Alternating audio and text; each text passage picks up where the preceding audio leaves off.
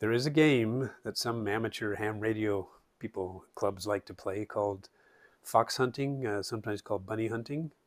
And what you do is you take a radio and set it up so that it transmits for a certain amount of time, then sleeps for a while, and then transmits again periodically. So you then set some teams up, and they use directional antennas and triangulation to try and find where this hidden transmitter is. So whoever finds it first wins the game. So it's usually done with some kind of transmitter and relays and timers and wires and tape and whatever to make it work. So I have designed one using an ESP32 microcontroller to control a radio chip. So I've designed it on a circuit board. It looks like this. And this uses the ESP32 TTGO, which has a display on it. It's got a couple 18650s. They, depending on which kind of batteries you use, they'll run anywhere from, and depending on how much time you spend transmitting and how much time sleeping. So I set it up for 2 minutes send and 3 minutes sleeping. And that gives you, with the Panasonic really good batteries, you get about 7 or 8 hours. And some of the cheaper batteries, you might only get 2 to 3 hours. Okay, so back to this guy. There's the radio chip, by the way. This is the VHF version. There is a UHF version available that we could make on the same board. Okay, so now you see what the card looks like.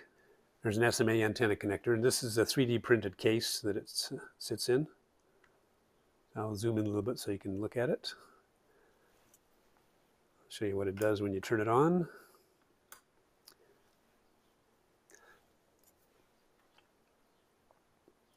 Okay, so this is the main screen. Kind of shows you what's going on there. It just initialized the radio. So the current state is not transmitting, and it hasn't, transmission count is 0, hasn't done anything yet. It sends out whatever beacon text you want and whatever ID. So I've set it to my ham radio license ID. And if you play music, you can select from various music files. You can set the frequency and you can set the RX offset. The reason there's an RX offset is that this thing can be controlled by sending DTMF command sequences to it.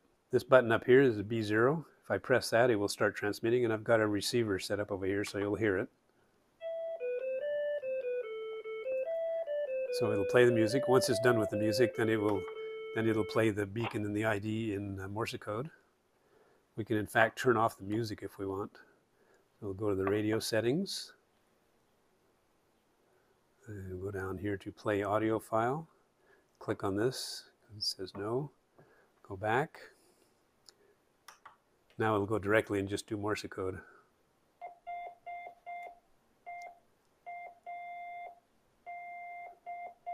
And it'll keep cycling for whatever the transmit time is.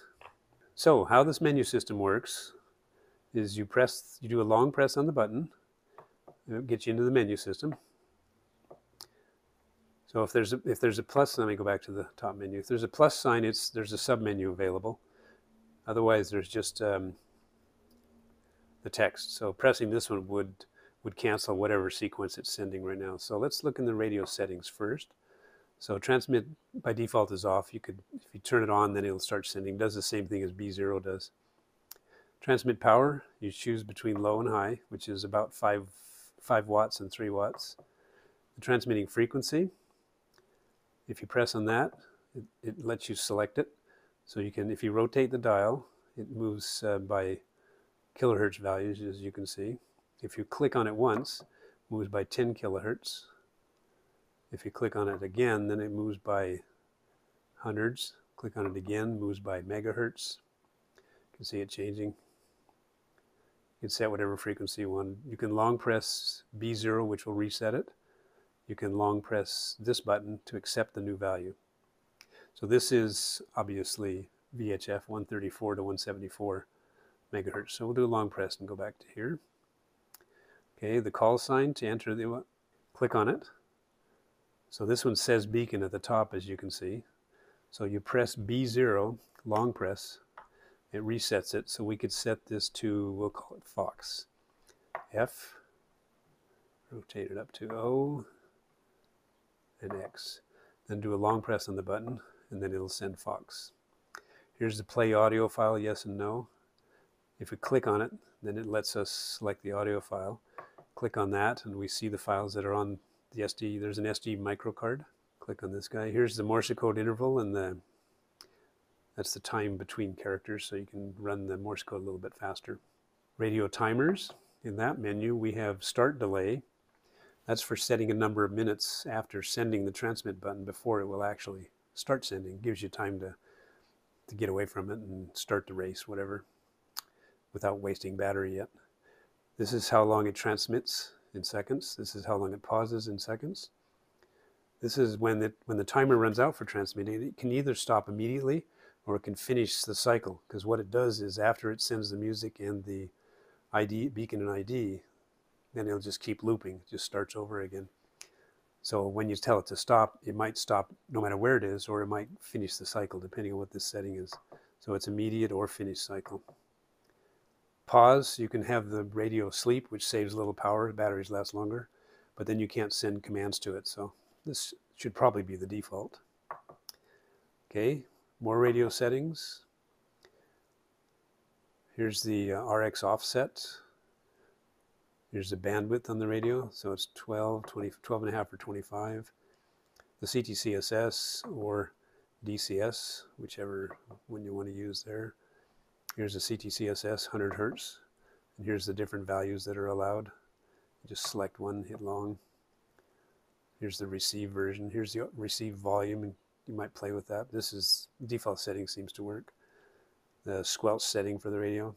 DTMF, this is when you start sending a DTMF sequence to control the radio using your radio. This is how long it will wait for the more characters in the sequence. We'll go back. Save system settings. You can save a set of frequencies or whatever you want, and then you can load them again later. It's an easy way of saving things. System settings, there's a lot of stuff in here. Display settings. Here's where you can set the dimming mode right now is none, but we could set the dim mode to timer, and then it will have a new dim value, so you might want to dim it down to, let's say, 2%. And now in 2 seconds you'll see it got a little dimmer. Okay, that actually looks better. It doesn't blow the screen out as bad, does it? Here you can set the dim time before it'll dim. This sets the main brightness. I'm going to lower it a little bit, it looks a little better. For long text lines, they scroll sideways. Here's how you control how fast it does. You can set the color of the text, the color of the menu choices. Oops, back to system settings. Okay, display. Dial and button settings. Let's go back to this. Turn that timer off so it stops changing brightness on us. Okay, dial and button settings. If you don't like the dial going up when you turn to the right, you can make it in reverse. Just click on that to set it to reverse. This is how long it takes to recognize a long press. Battery settings. To calibrate the battery, I use 10% resistors in there for measuring the battery voltage, so that it's not very accurate, so you need to calibrate it. And what you do is you do the reset calibration right here. You can do yes or no. I'll just say no because we don't need to, I've already done it. And then it will, then you put it on charge. So you reset it, then you put it on charge, and when the batteries are fully charged, then the voltage measurements will be calibrated again. Okay, this turns the display off on the main screen whether it shows the battery or not. Probably kind of useless because you're not typically going to look at it when you're away from it, but maybe useful. If you have a new bin file, you just click on here, you put it on the SD microcard, radiofox.bin, and if it's there, then it will let you load it. So that's the easiest way to get new firmware in there. Here's a factory reset. And you can also do a factory reset by holding this button down while you turn the power on, and it will do a factory reset for you. So you can go back to the previous menu either with back or with the top menu. Okay, that's about it. There's a reboot. You can reboot it from right here if you want. Long press saves the settings and then goes back to its whatever mode it was in. Now we've got Baby Elephant playing, I see. Okay. So that's about it. We will make these things available either as the PC board by itself without the TTGO, or you can buy one already put together in the 3D case and ready to use.